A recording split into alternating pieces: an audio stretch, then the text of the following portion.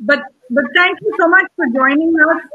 We have these are towards the end of the evening more reflective sessions that we hope to have this evening on this Horatius CII joint venture. As we discussed India Africa, there are different tie-ups that are being discussed during this conference. But India Africa one is one, if I may say so, does not get the kind of attention really it should.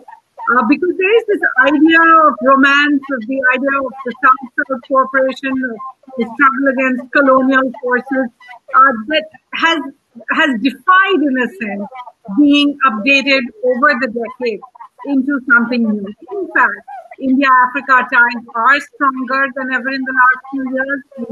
I think 2018, we saw a 22% jump when it came to trade. But there's so much that hasn't yet been done, and that's something we want to discuss in the next 45 minutes as we discuss the case of symbiotic development. I do want to start with this quote from Nelson Mandela because I think it puts it in context. Even though Africa is a continent and India is a country, the truth is there has been a sort of common memory of the two of them. And as Nelson Mandela said, he really called it the golden thread that had been woven in the common struggles against injustice and oppression. Of course, today, in today's date, when we speak about injustice and oppression, we're talking about the first world and how it dominates international and multilateral organizations. In a way, perhaps India and Africa should come together much more to fight against. Joining us today to talk about just where the potential is, as well as where the hindrances are, because we want to make this a realistic session. We would like to have real points of view coming through. Joining us this evening are Ibrahima Guimba-Saidou, who is the Minister and Special Advisor to the President of Niger. We have with us Ms. Lucia, Lipumbu, the Minister of Industrialization and Trade in Namibia. And from India, we have General V.K. Singh, the Minister of State for Road Transport and Highways. He's been our Army Chief. He's also handled the Ministry of External Affairs portfolio, where he did actually travel back and forth to several African countries. So I'd like to start, if I may, with Mr. Guimba-Saidou and ask you for your thoughts on where you think this relationship, as I said, between a continent and a country has come, how far it has come, and where you think it really has not yet really picked up its potential. Okay, thank you very much, and good evening, afternoon to all. Actually, when it takes a moment to really look at the state of the relationship between India and the continent, on one hand, I think a lot has been happening because even because a long-lasting relationship between both continents, for instance, a large group of Africans of Indian origin within this continent. So this has been going on for but when you look at the relationship with the way it should be, I firmly believe that there is a lot that can be done. In my view, the relationship should focus more on really, on one hand, what maybe, let's say, some sort of competitive advantage India has, and matching that with the need for the country.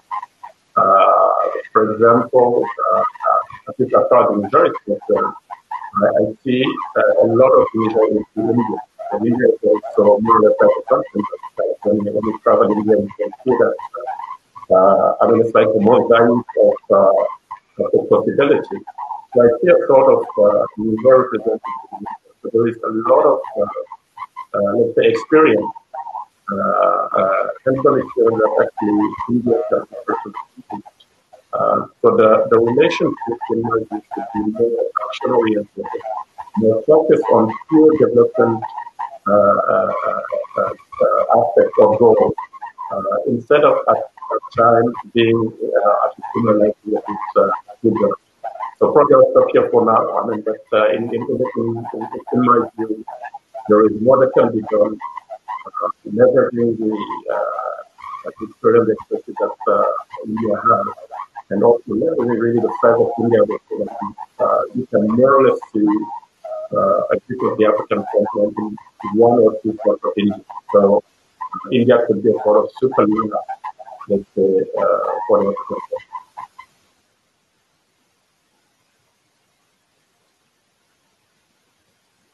I think you're mute. I cannot hear you.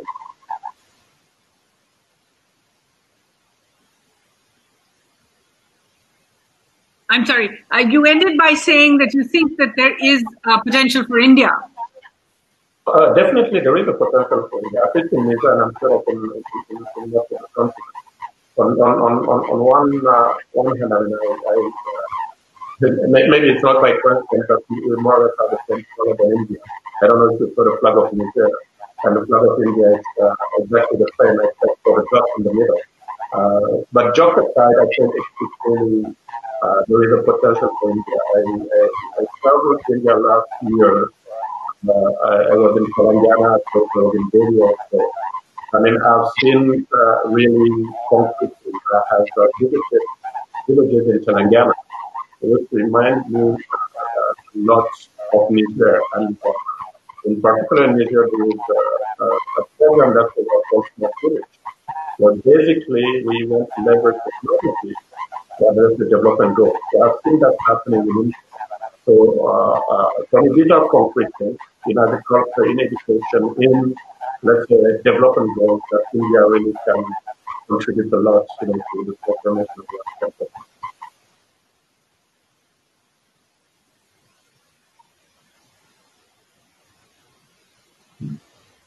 I think, I'm not sure if I'm the only one, I couldn't hear you.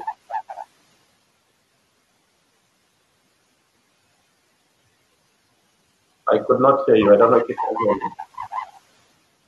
Is there a specific example you think that we must take to the future? There is so many new aspects. It's not just infrastructure in renewable energies, in what one of our participants is calling the AMUL model, really of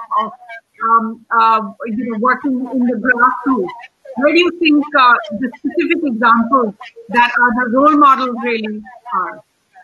I mean, as far as Niger is concerned, there's one for me really focusing on knowledge, transfer of knowledge. I mean, Niger is the youngest country on earth. The median age in Niger is 15. Okay, what we absolutely need to do is to create the platform, the conditions that is going to make it easier for the young population to have access to knowledge. And knowledge today is based really on technology. So India is one of the leaders in that field.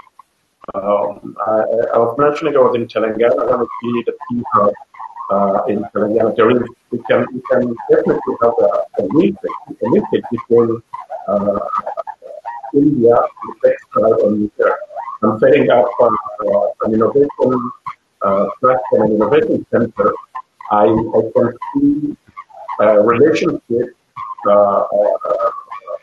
being built around that for agriculture specifically and education, because it's not a situation of professional strength. How can we quickly scale up with youth and have some solution deployed rapidly? We need to create jobs, but we also need to improve basically the performance of your industry. This is one example where you leverage technology in India and on the youth and then scale up. Then it's probably true for the rest of the country. Interesting knowledge partnerships, I think, are in the way.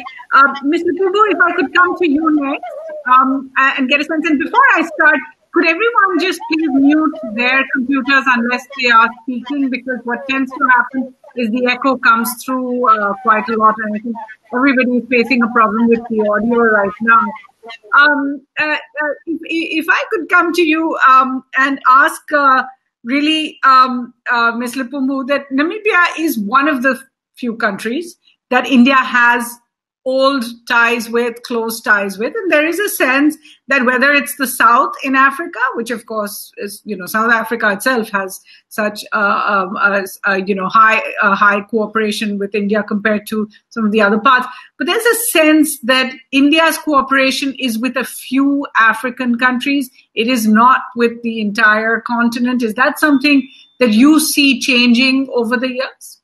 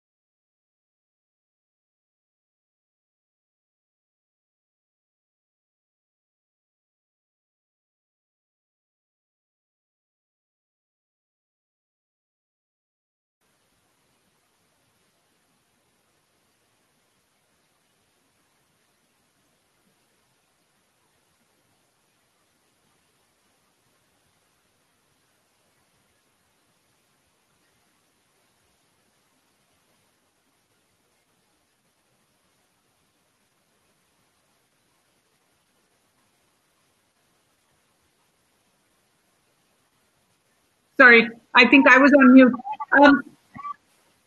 Uh, General VK Singh, obviously India and African countries have had a traditional vision together for decades now, and even so, most would admit that there is a real gap with potential. India still doesn't have adequate diplomatic representation in so many countries in Africa. Trade is well below and is at a level where trade is not of the value that we are seeing with perhaps other parts of the world. And particularly when it comes to finished goods, we're not seeing a kind of leap. When it comes even to your subject, the infrastructure, we haven't yet seen India develop in the perhaps in the way that people had hoped it would. With your own experience of traveling to these places, where do you think the real progress has been made in the last few years, and where do you think we fall short?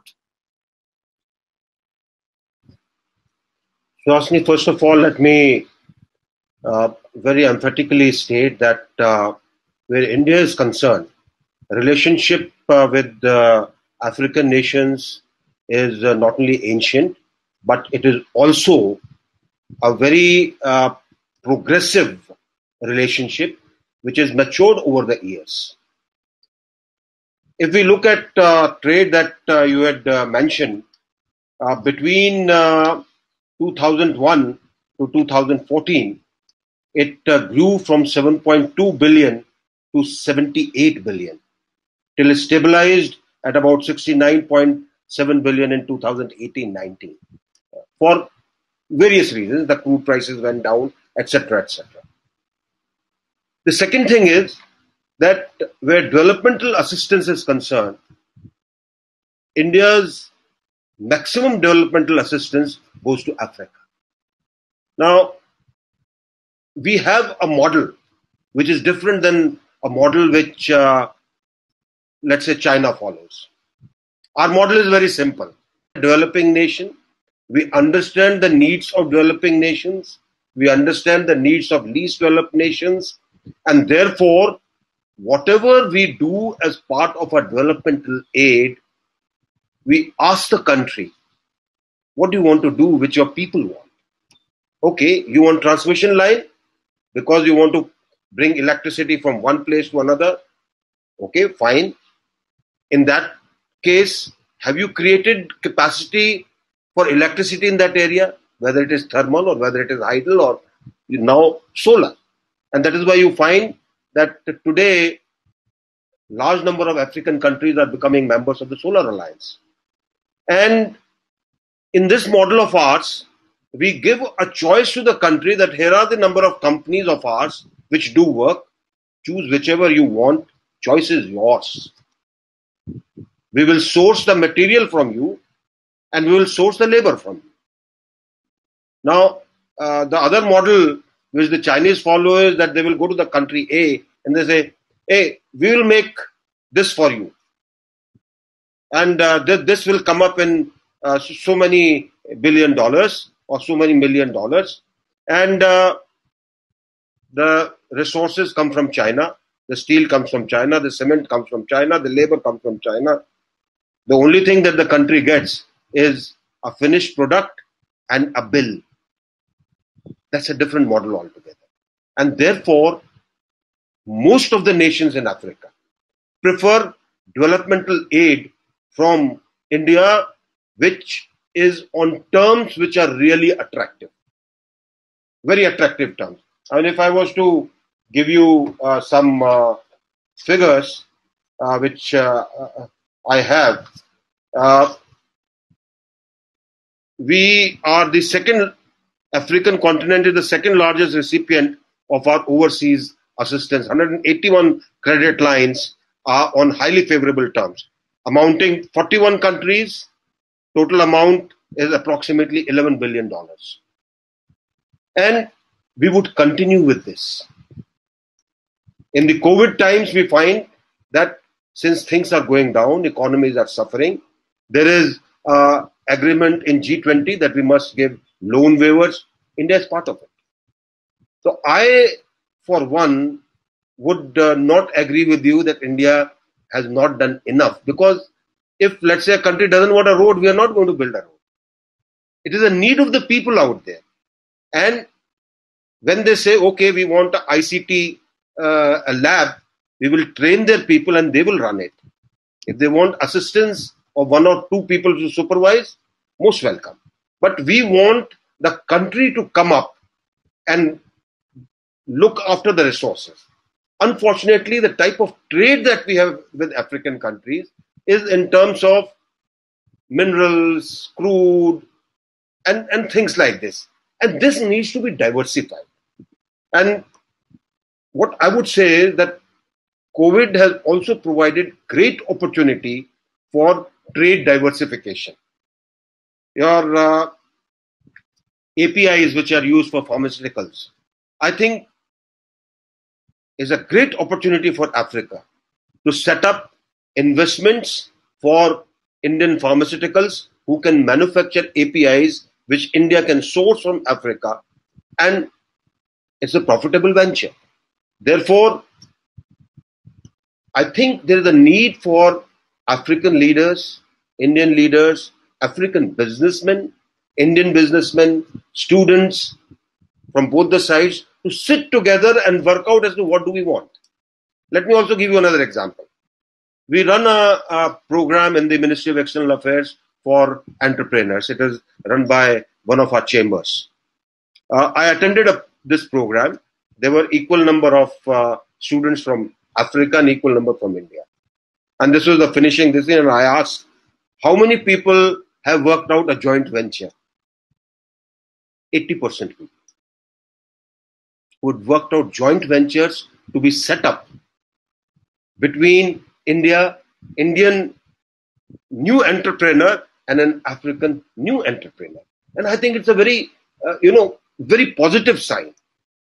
At times, we do not get the correct feel because the spread is very big. And that is why you would recall that in 2015, when we held the IFS 3, we called each and every country from Africa. We didn't restrict ourselves to the old rule that only 15 will come. 41 heads of states came. So I think there is a great amount of synergy. Not that it has reached a peak. I think the peak is yet to be reached. And therefore, what is needed is our people to sit together and work out what more can we do. Not what we are doing, but what more can we do. And if that is the aim, then you will find a sea change in the way we do business with Africa. Okay, thank you very much for that very, very cogent presentation. We're getting a lot of questions in from a lot of the people who are in the discussion as well. And Minister Lipumbu, I'm so sorry about not getting this audio working, but we are seeing your messages. So whatever you'd like to write down, I can incorporate them in the conversation. But Minister Singh, I do want to say that while we are talking about the Indian model as different from, say, the Chinese model, at the end of the day, the aid levels are less than a third of what we are seeing China put in for development. I wanted to ask you, and you alluded to that when you said APIs, how much do you think the coronavirus pandemic is going to affect ties between India and African countries, as well as where are those potentials for in a post-COVID world, if you like? We have someone writing in, Thomas Wu, who I think is the founding partner of something, but it isn't opening up, who says at this moment India should be part of the African COVID-19 response fund to show their contribution in a way that Europe has been doing. Germany just became one of the top 10 investors in Africa, he points out, and this is something India should be actively looking at.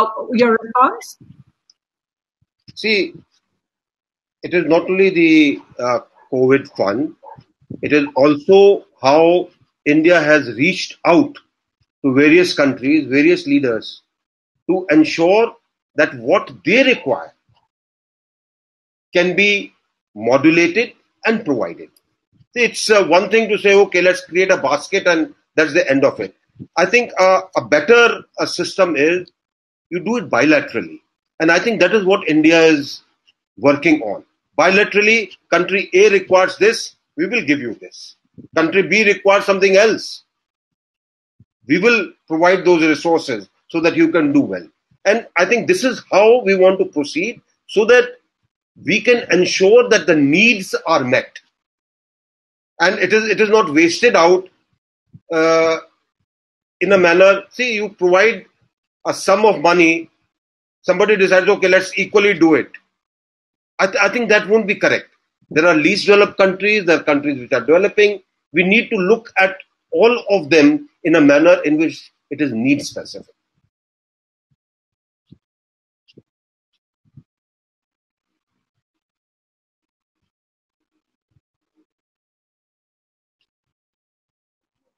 Can't hear you. I think you should unmute your yeah. My apologies.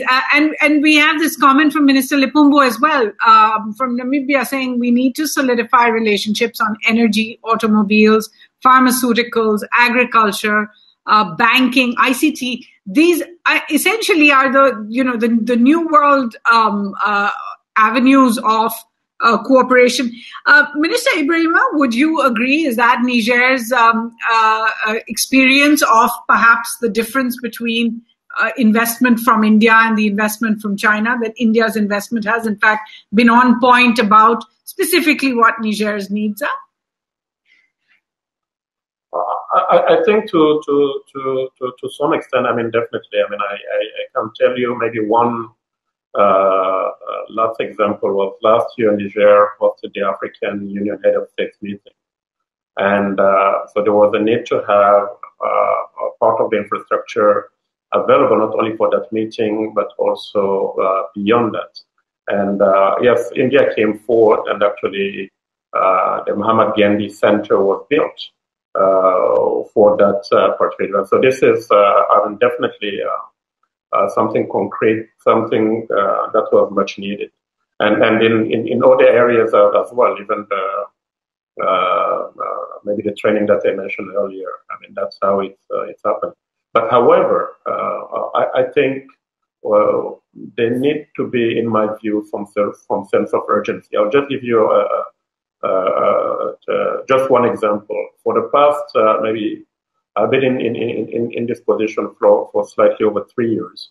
For the past 2.5 years, I've been trying to get something tangible, concrete, starting with India. And we still have not done it yet. I've traveled to India twice, once with the president during the solar meeting, and then last year I was in India just before the elections. I was both in Delhi and in Telangana, as I mentioned. I contacted the local embassy here, and it was something simple that they wanted. As I said, at least for Niger, and I think that's probably true also for many countries. It's really about, for us, it's about addressing our development goals. It's really about delivering services and key services around healthcare, around education, around access to clean water and things like that. And we need to leverage technology for that. I don't see, at least as far as Nigeria is concerned, any better partner when it comes to IT than India. Why? Because there are a lot of similarities in some regions of India with Niger. So, for example, when you look at the way India has gone ahead and introduced, this unique identifier, the source of social security number, and then to use it, to address some specific need, the aid that is going to the population, so that it goes straight to people. These are similar things that we want to do. We have a fairly large country, we have pockets of populations. We don't have enough roads.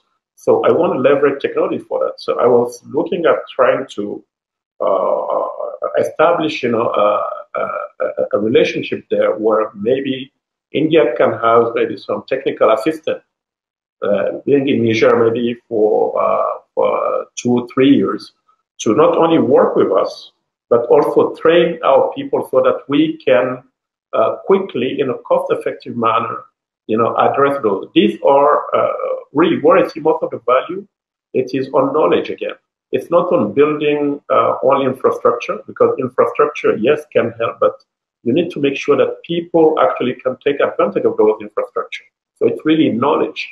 And I would like to see us maybe moving quickly. Sometimes I think just it's the bureaucracy on both hands. I'm not saying that it's on Indian hands, but it's maybe the bureaucracy that is slowing things down. Maybe we can come up with some more agile way of cooperating in some areas where things move fast. But definitely, I think I will agree that the relationship is target. And then maybe another thing that is maybe to India's advantage is, it's more or less like a quiet a diplomacy, because it doesn't have to be. There are countries, yes, who make so much noise when they make a mention. I don't think that's the case of India. I think it's more long-lasting, and then also if it's more targeted. It's really more result-oriented. I do want to take your question to Minister Singh in just a bit, because it's an important one. The idea that while India has all the best intentions and we have these great conferences and we have this vision, at the end, delivery is what counts, and speedy delivery is what counts. But I do want to get a few questions to you as well, because we have one question from Mr. R.L. Narayanan. Now, one of the worries in Africa, and maybe this is a stereotype, and you can tell me otherwise, is that African countries, and again, I'm generalizing across a continent, so I apologize again and again in this session, because I understand we're dealing with 50 countries. But there is this sense that African countries have allowed themselves up for plunder, particularly in even in the modern times.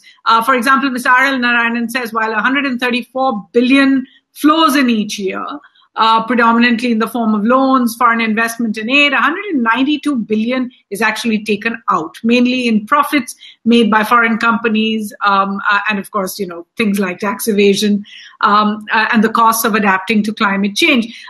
There has also been, with your own country, there have been these, if you like, concerns about the way the resources like petroleum for the pipeline that is being built by CNPC have actually been outsourced, if you like. Do you think there is a need for a kind of let me put it this way: Maldivian ex-president Mohamed Nasheed had said, all of us in the underdeveloped and developing world need to have alternative forms of dealing with investment in our countries. We are not on our own equipped, perhaps, to fight against, if we have a need for some kind of loan and investment, we don't have the wherewithal just individually to insist on transparency, to insist on debt sustainability and environmental protections.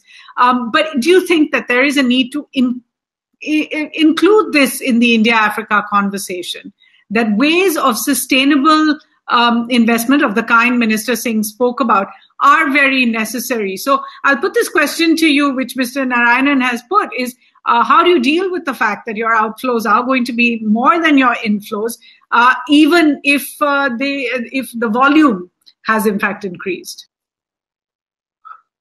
Yeah, I mean, it's certainly true. I mean, there is what you need to look at is that for quite some time, let's say, we were also acting in silence. So I think that didn't help. So in most of the conversation that we're having with our partners, actually, we're taking advantage of because we were not equipped. There were terms that we could not understand because these are new. That's why I was insisting that one area for us is really it's on skills. We need to, let's say, have some of the requirements that are needed, let's say, to deal with some complex, maybe relationships. So we need to start somewhere. Unfortunately, for some time, it has just been let's say, unfair trading taking place. So that has to change, definitely. And we have to do our homework. But what we need to look at when is that now Africa has what is called the Agenda 2063, where basically we are trying to have projects at continental level, if not at sub-regional level. And that helps us deal better with those type of challenges, because now when you look at a project, not only you look at it really from a broader perspective, how this project in particular fits into the biggest the big agenda. That's one. And two, when you look at it lately, there has been some sort of organization that was set up either within the African Union or some of the regional entities like ECOWAS and the like, that actually now provide the support to countries specifically. So we're looking at things from a more regional or continental basis. So that is going to help us.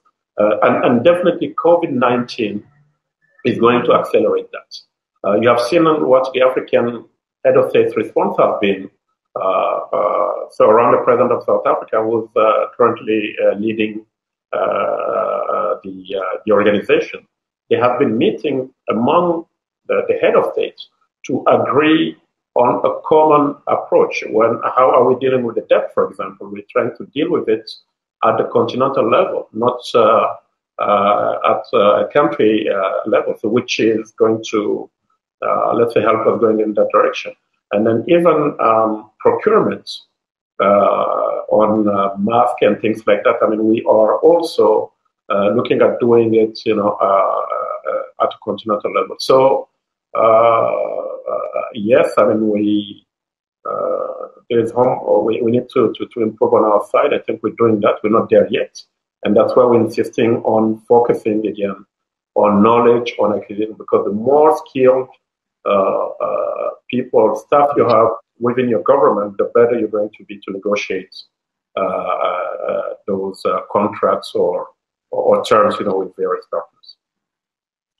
Yeah, interesting. And you said actually we need to deal with this on a continental level. And then Minister Lipumbu has also referred to the fact that we need to use the African continental free trade area much more to enhance our cooperation.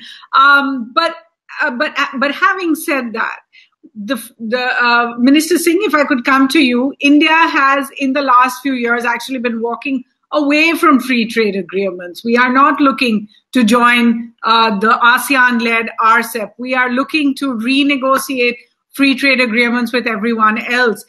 Do you think that there is a chance that India would actually, because, Minister Ibrahima makes that point that fair trade is what is really going to take us forward, not this one-way idea that there is going to be just one way of development assistance or aid, and that will take the symbiotic development, if you like, forward. So how do you deal with this? It's one thing for India to say, I don't want a free trade agreement with, say, ASEAN country, with the RCEP or with European Union. We're rethinking how to go forward. But what about with Africa? Do you think that India might be different in its approach to free trade agreements when it comes to dealing with the ACFTA?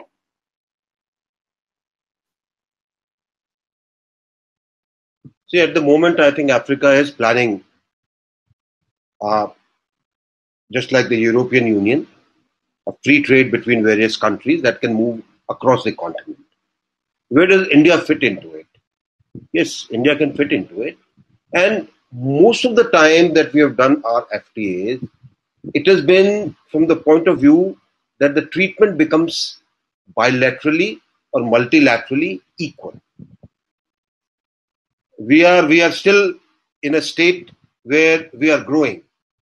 We are coming to a level where the effect of COVID is bringing down all economies, including Indian economy. There is a hope, and there is analysis by various bodies in the world which say that we might recover earlier than the others. We have to see that.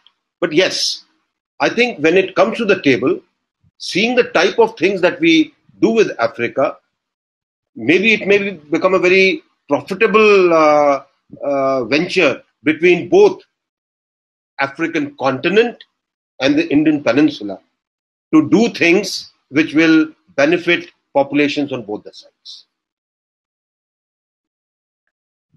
I do want to bring in, I know we're running out of time, but I do want to bring in that last point on security cooperation between our country and the African continent.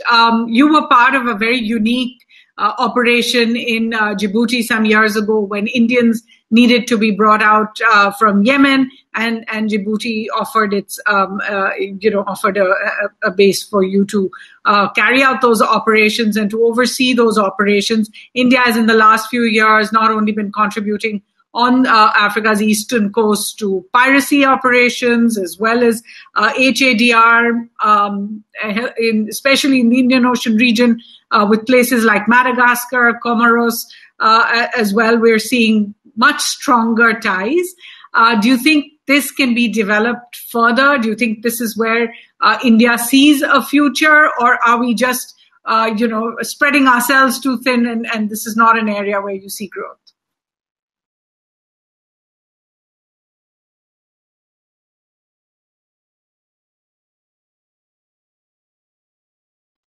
I see a great future especially in the Indian Ocean rim.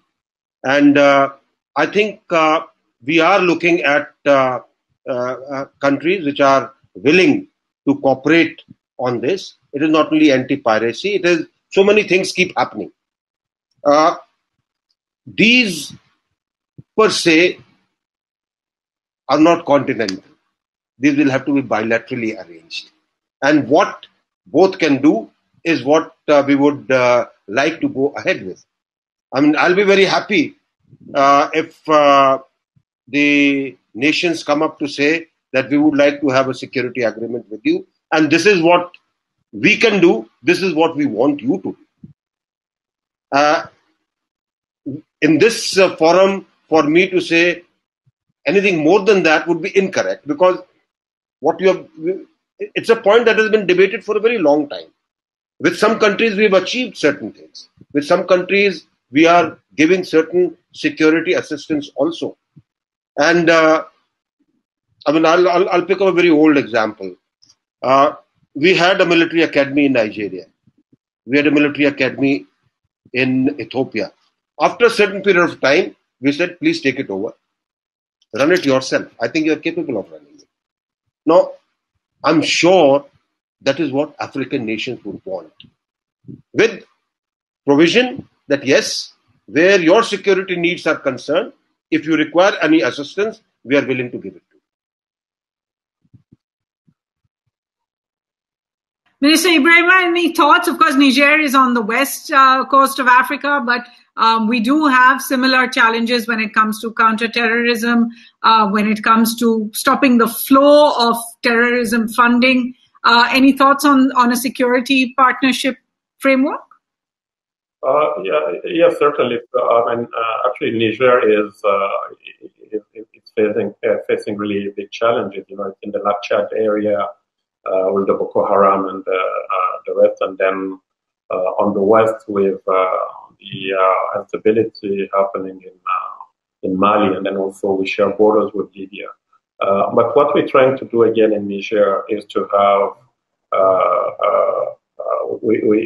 not a standalone approach, but with partnerships. So, for example, there is the G5 Sahel organization that was set up where you have Mali, Burkina Faso, Niger, and Mauritania and Chad, for example. And then through that, it's really through those organizations that we're trying to coordinate, let's say, some military actions and then also some intelligence. So definitely, I'm sure that there are conversations going on with India somehow. So both on the, let's say, technical side and probably financial side as well. And so this is, I think the world is changing. What we need maybe to return on this matter is that what is happening in Niger would concern India and any other place in the world, because unfortunately terrorism has become international, and we need to deal with it, globally. If it happens somewhere, let's put together our resources to address it as early as possible, because otherwise it becomes something that is just not we cannot manage. So definitely there need to be a broader cooperation there, and Niger is definitely open for that. The president has mentioned it so many times. All right. And Minister Singh, if I could just quickly get a response from you. Obviously, this is an ongoing discussion, but on that question of delivery, how long will it take? India's potential is so high, and yet it is always on delivery that questions are asked. Do you think that there is a way, especially because you run a ministry in which delivery is of the most important, when it comes to road and transport? Do you think that there is a way to convince the world that actually India has changed on this aspect? If I can take example of Niger, the minister would agree that whatever we have done there, it has been done well before time, especially the last couple of projects. I was involved in looking at them. And Suhasini, it is like this. There are things which are going on a different trajectory in India. Ease of business, the way we do our own digitization, which assists the type of delivery that we want to do. And I think as the things pass and we work bilaterally to say, okay, this is the time frame in which you will have to do. And I can assure you, we'll do it before time. I'm going to have to leave it on that very positive assurance. And there is so much more to talk about, when it comes to India and Africa on the international stage as well. But some great ideas coming from all the ministers on the panel. And I'd like to thank you. The idea of knowledge partnership showing the way. Minister Lipumbu's said again, stressed the point that our natural resources should not be exported in raw forms. And in order to finish these better, we need India's help in exchange programs, capacity building. That's where the future really lies, not in just simply, the trade one way of resources, but in actually building capacity. Minister Ibrahima is saying we don't see a better partner than India when it comes to ICT in particular, and the new possibilities that have opened, particularly in the post-COVID world. I know this is a discussion that will continue, and I really do want to thank you all for joining us, including Minister Lipumbu, who hasn't been able to have her voice heard, but we've read you loud and clear. So thank you so much for being innovative in these times and putting your views across regardless of the technology. Minister Lipumbu, Minister Singh, and Minister Ibrahima, thanks so much for joining us on this session. Thank you. Thank you.